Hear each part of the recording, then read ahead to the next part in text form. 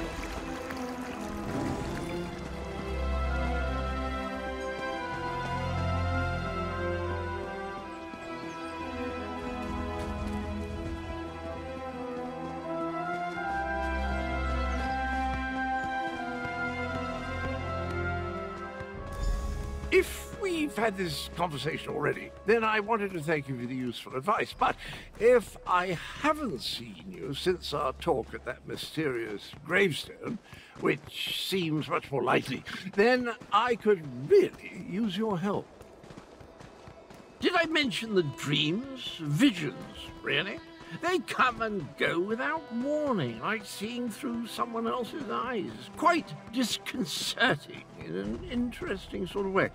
Anyway, my trusty shovel and I, we searched that entire grave, and it was gone.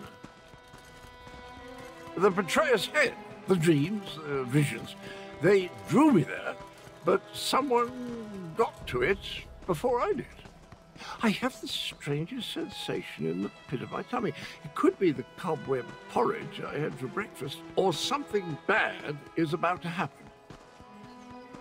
Well, that's sort of like leaping from the cliffs of failure without a rope, or at least without tying the end off first. I can't tell you how many times I've made that mistake. Oh, Abner wants to see you. He's in the town hall with the Cat General.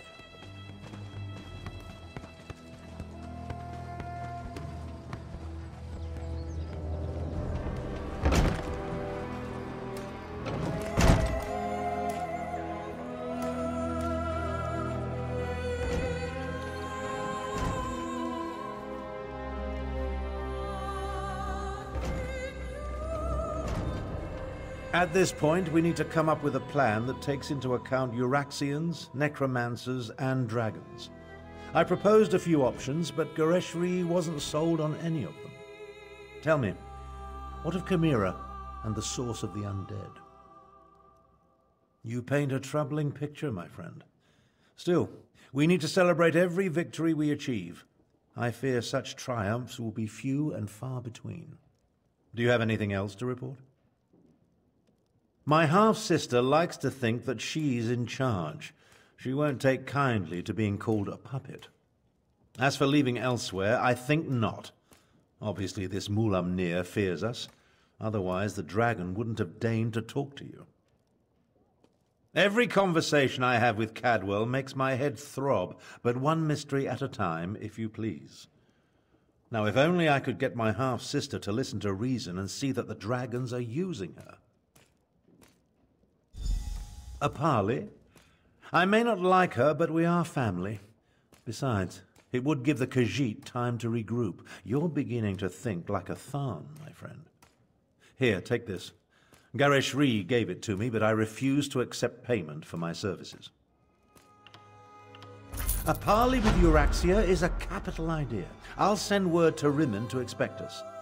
I imagine my half-sister will treat us as befits my station and agree to the meeting. Attend to any other matters if you must, then see me when you're ready to leave. It just so happens I already have one. It involves distracting my half-sister with wit, charm, and words she barely comprehends. Oh, and you. Euraxia never could resist a pretty face. You'll pretend to be my bodyguard and personal valet. Consider it obfuscation to hide your true purpose. We don't want to give Euraxia a reason to react poorly to overtures of reconciliation. Not that I expect to reach an accord, but still. Meet me in Rimmon and we'll enter the palace together. Go on, go on. I'm capable of traveling to Rimmon on my own. We'll meet up at the city gates and go to the palace from there. I'm relatively certain Euraxia will honor the parley, but be prepared for anything. She's still a Tharn, after all. We're not very close, in case I haven't made that abundantly clear. Euraxia is an accomplished mage in her own right. My younger sibling has always been ambitious, but I didn't realize the extent of her aspirations until the Frostfall coup.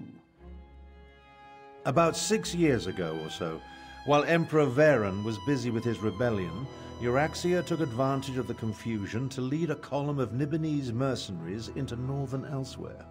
She declared herself Queen of Rimmon and its adjacent fiefs.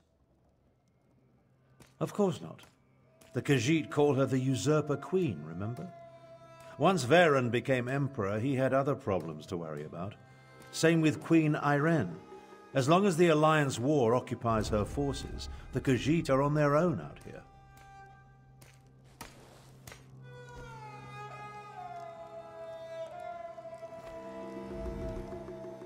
This one hates the idea of talking to the Usurper Queen. We should be stabbing her in the neck. Still, Nalado sees the necessity, even if she doesn't like it. Euraxia will almost certainly betray you, so be careful when you face her, yes? By marching into Elsweyr with a mercenary army and slaughtering our rightful Khajiiti rulers. Not only did the usurper slay our king and queen, she murdered the rest of the royal family. Her crimes, they swarm around her like flesh flies on dung.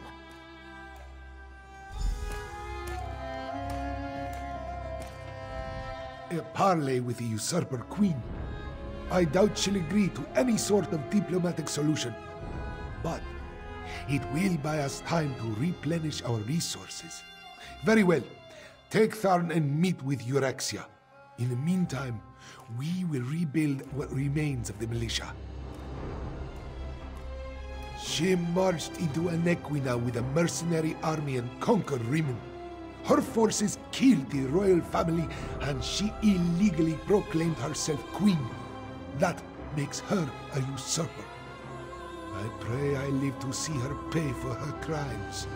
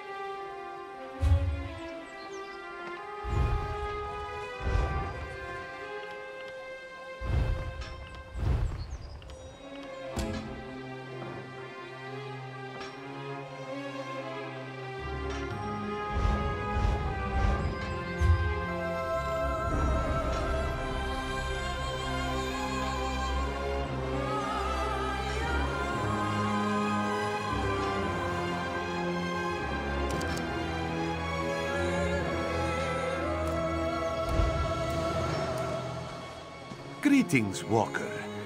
Have you a moment to speak?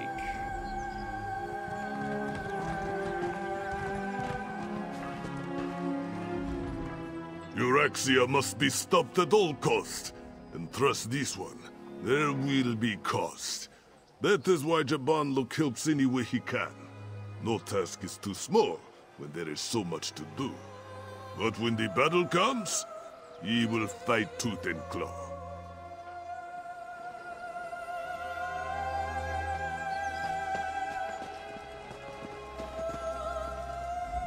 A crowded marketplace. A chance meeting. Unexpected, unannounced, and perhaps just the thing this one needs to solve a most curious investigation. Music Thunderboots, at your service. An abduction, to be precise. No ransom, no demands, no obvious suspects or motives. Just a heartbroken father and a missing young lady. But that is why Music was hired, yes? He steps in when all other justice fails. Correct. This one searches for Cynthia, daughter of Ishu. However, Music's inquiries have led to nothing but dead ends.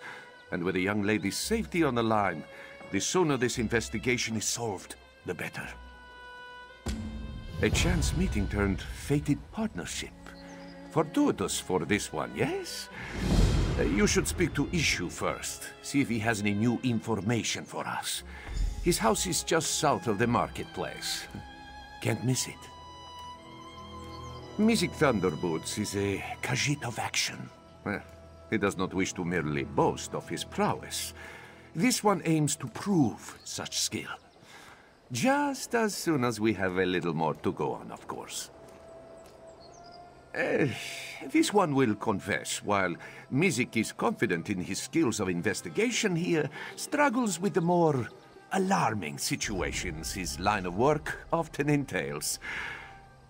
Such as when large people threaten him with very sharp daggers. Not this investigation, thank the moons. Well, not yet. That is where your expertise comes along, yes? Your bravery. This one's cunning and a few good leads are all we need to solve this mystery.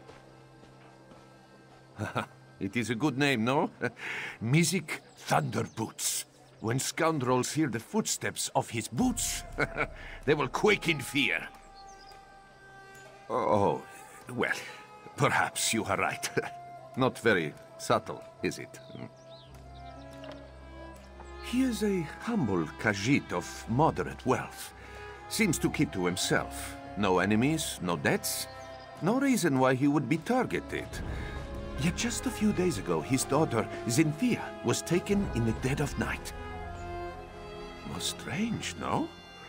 If Music did not know better, he would say that it was an intimidation tactic. Perhaps even an act of revenge against Ishu. But who would wish this cruelty against such a kind Khajiit? They outright dismissed Ishu's claim, believing that the young lady has merely run away. A most vexing call, truth be told. From all that Ishu has told this one, Cynthia is a most sweet Khajiit, not one to make her father worry.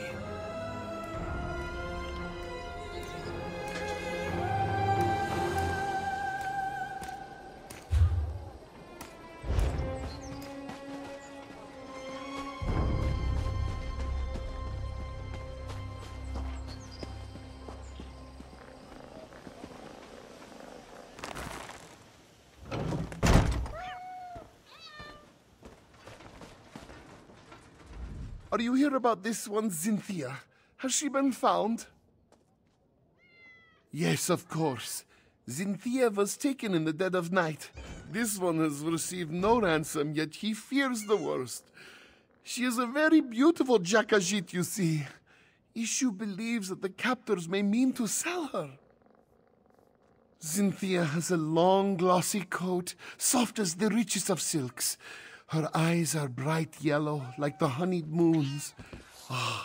And she always wears a gold necklace. No suspects, no, but someone who may have spotted something? There is a wood elf who tends to stay up well into the night, always singing and dancing, that one. If anyone saw something unusual the night Cynthia was taken, it might be her. The wood elf's name is Mel? Yes, that's it. Mel the Musical, she always calls herself. You can usually find her toward the north end of town near the Sand Gardens. Ishu will pray for your swift success. To help find this one's darling Cynthia, Ishu will answer any question you ask. Mel arrived in Riverhold a few seasons ago. makes a living begging for gold as she sings and dances. She has woken up Issue more than once banging that drum of hers. Still, we chat occasionally. She is kind, if not a bit eccentric. Mel does not have a home in the traditional sense, so you will often find her sleeping in the stables and bathing in the public fountains. But who is Issue to judge, eh? We all have our oddities. Cynthia is a willful child. A tad spoiled, this one admits. Issue dotes on her. The town guard, they do not understand. They say, oh, perhaps she has wandered off. They say, perhaps she is lost. Such foolishness. How can they be so uncaring? Thank you, thank you. May bright moons light your path. Issue will prepare a feast for Cynthia's return, yes? Perhaps some fish. Ah, yes, fish is her favorite. This one can already hear her contented purrs.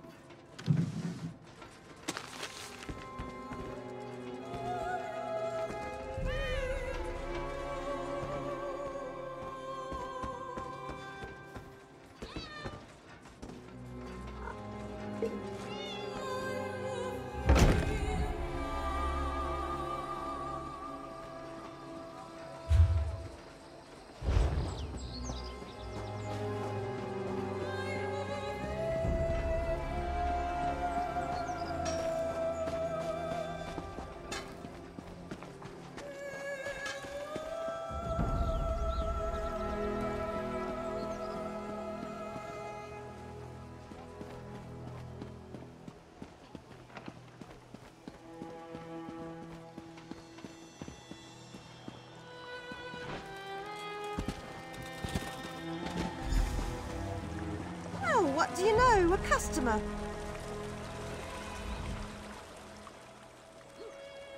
Salutations. Mel the Musical at your service. Are you here for a performance? Issue? The Khajiit with all the cats? That old coot is sweet as honey jagger, but a bit off if you ask me. Shame about his daughter, though. No one should have to go through that. If you're looking for trouble, Tajiri's your girl. I've seen her with all sorts of indecent folk lately. Always shifty eyes on those ones, I tell you.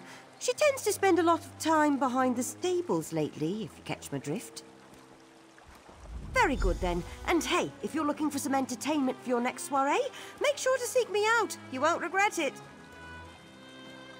She's a gambler with a lot of friends in a lot of places.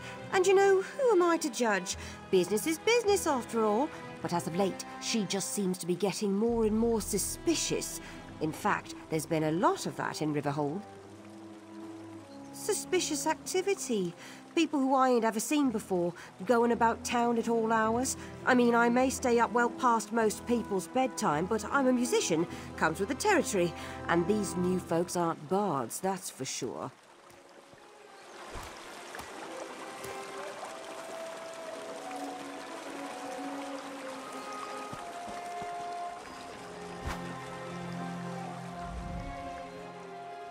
Inuma once lived in Star Haven, a beautiful adeptorium with many wonderful adepts.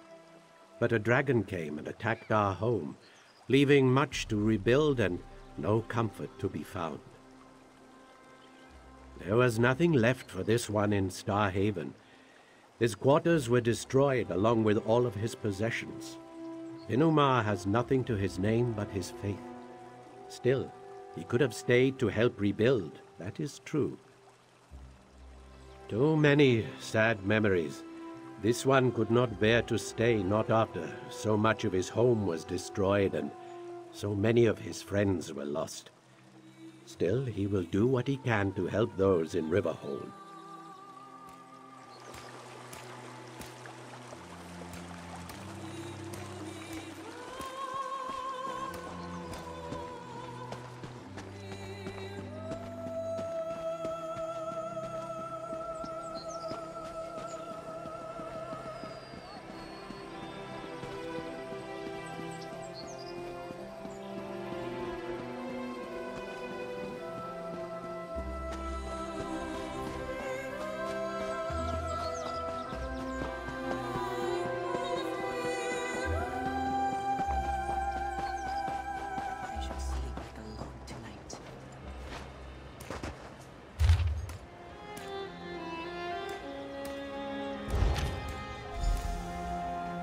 Saw you heading this way. Find anything of interest? Oh, the stables, Developed a sudden interest in horsemanship, Walker? Oh, looks to be a coat. A napping badger, eh? Sounds familiar. Ah, yes! The sleeping badger is a rock formation, just south of Riverhold. But this bit about the sweet trip, that Mizik doesn't understand. Mizik will mark it on your map, Walker. Feel free to lead the way. And perhaps this is a good time to mention that this one is not so skilled in violent situations, should trouble find us. But that is where your expertise comes in handy, yes?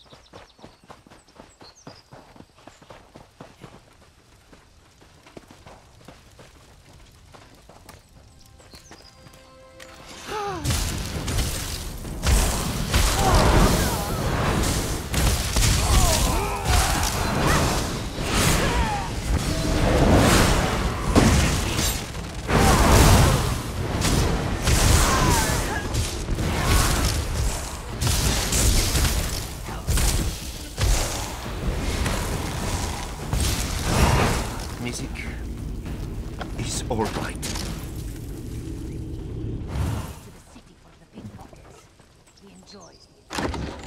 That necklace must belong to Zinthia.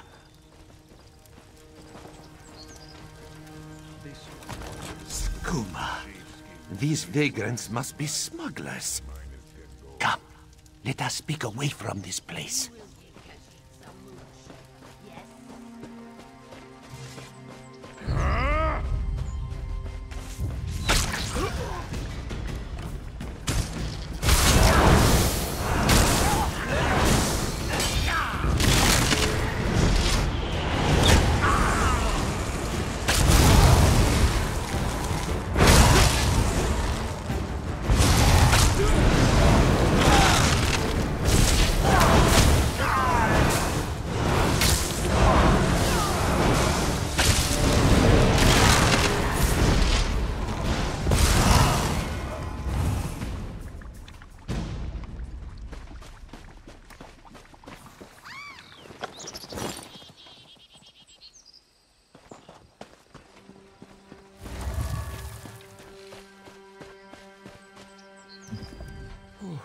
A missing daughter, a hidden note, and now a band of skooma smugglers. This investigation becomes messier with every step we take. This one is unsure, though it is possible Issue may be hiding something. Still, our priority should be to investigate the gambler who wrote that note. Tajiri was her name, yes? That does ring a bell or two. If Tajiri is a gambler, it is likely we can find her at a local tavern. Mizik will head there at once and see what he can dig up.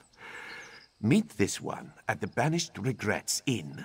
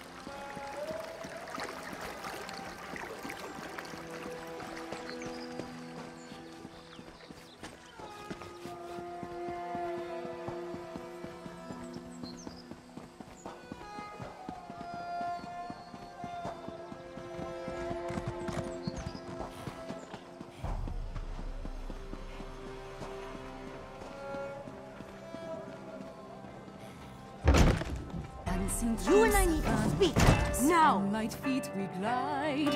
Hey, hey, I must admit, you and Thunderboots make quite the charming pair. And watching you both play at being investigator, why, it's been sleek entertainment, truly. But now you tread upon sand that are best left undisturbed. Take it as a friendly warning. I hear that you seek Ishu's daughter, yes? I find that very funny. After all, everyone in Riverhold knows that she left town many years ago. Then Ishu has become senile in his old age. I speak truthfully. He had one daughter and she is gone. Has been gone for many years. Tell this to your partner and drop your investigation. Now. Hey, hey, Bandari girl, our caravan in tow. Misael thought about joining the Order of the Zankash when he was a younger Khajiit. But all those rules the adepts must follow? Who has the patience for that? Bandari, our kingdom on our backs.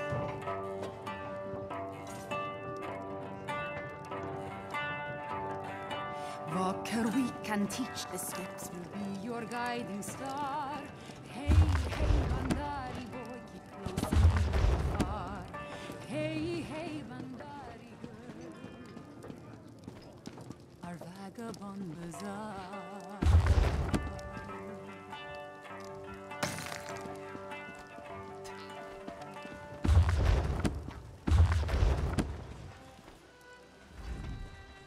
You look as good as moon sugar. Careful, or Tajiri might lick you.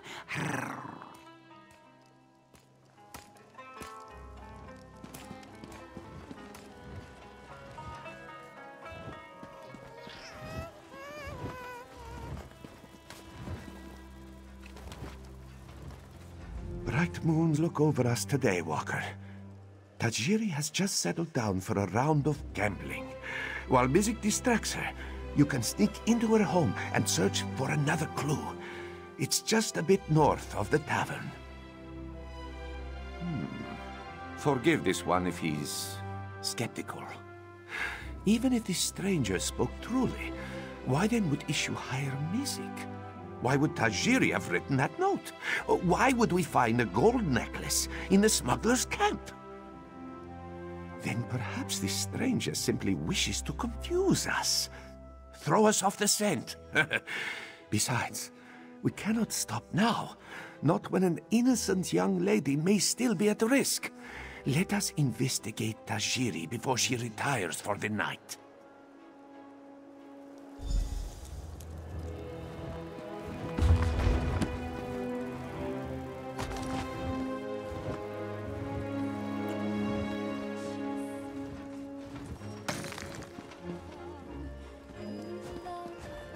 Why, hello, sweet meat. Care to play a game with old Tajiri?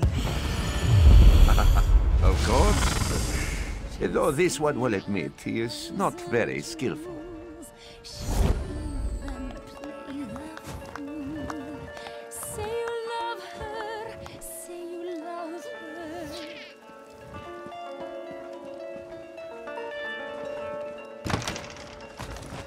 Well, your father will never give his blessing true, but let's be honest, dear, that's what you want to hear. No, this one will never buy you Mara's ring, but under the starlight.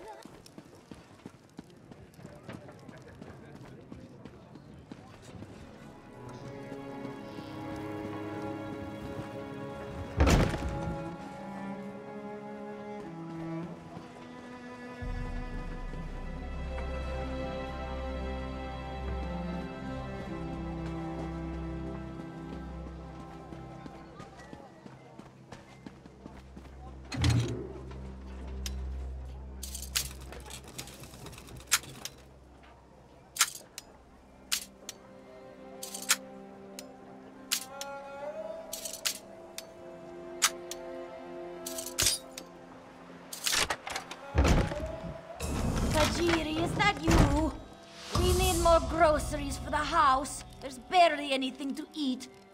And would it kill you to tidy up our room once in a while? The upstairs is a mess.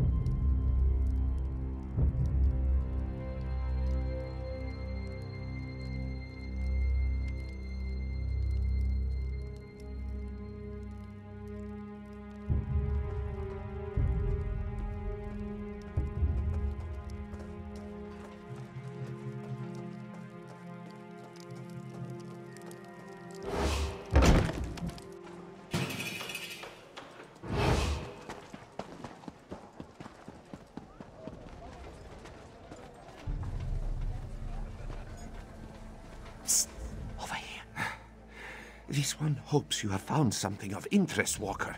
Mizik cannot afford to keep Tajiri distracted any longer. And he means that most literally. Blue serpents? 4-pointed paint? If Mizik had to guess, this poem describes drop-off locations for illicit goods. Smugglers often hide them in plain sight. First a sleeping badger, now a blue serpent. Must represent another landmark. That's it! The river is often busy with trade. A perfect place to smuggle goods. Let us search along the river and see if we find any barrels or crates with markings. Hopefully we'll find something that will lead us to Zinthia.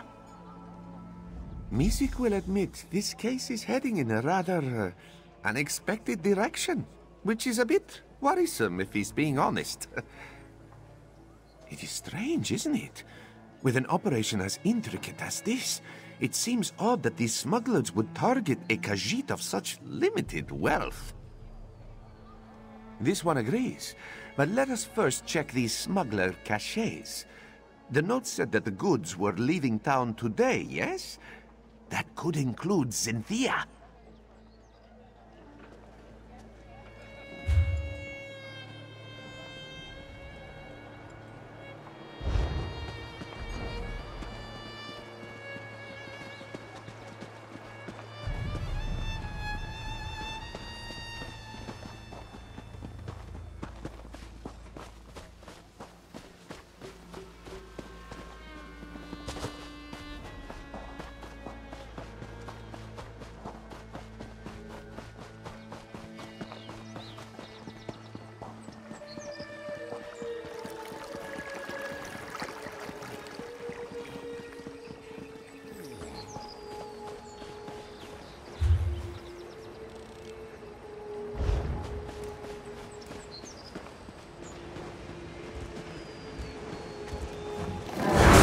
Bit.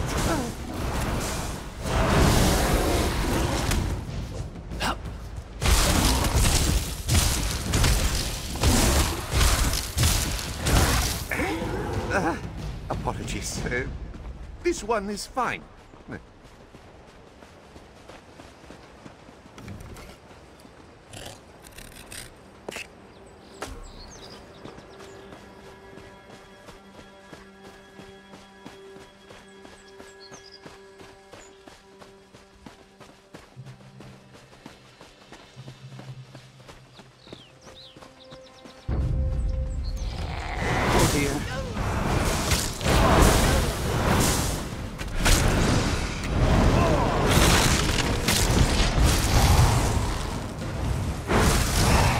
Mizik is all right.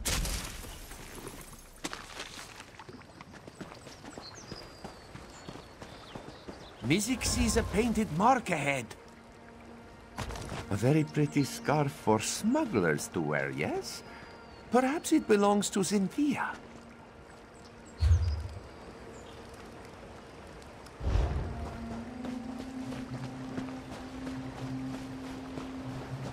That mark has 4 points, like the note says. This barrel smells sweet, but also rotten. What could it be? Dark moons. They're smuggling spoiled moon sugar. Very unsafe for anyone to eat. Speak to Issue and see what he knows of his smugglers. Then let us meet back at the tavern. We have much to discuss.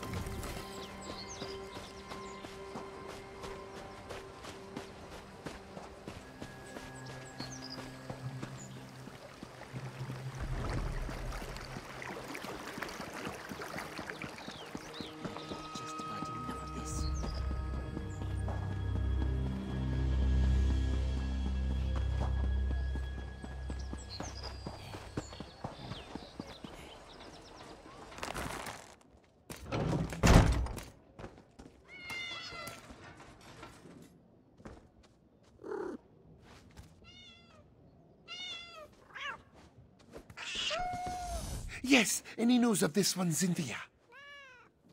Smuggler camps? Dark moons?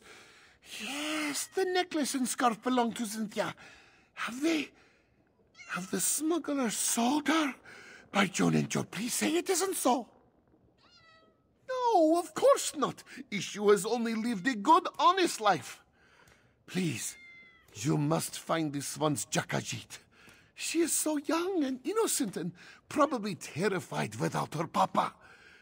Whatever will Issue do if his Cynthia is harmed? May bright moons watch over you. Oh, really? Well, Issue supposes his family has grown over the years. But how could this one not seek their companionship? Their little faces, their tiny paws. His darlings love him completely, demanding little but affection and food, and belly rubs. But of course, mostly. She and Medwick don't always get along, but Medwick is older and doesn't always like to play or be teased. And just between us, Tak Tak can be a bit of a Jekuzit sometimes. I think she's jealous.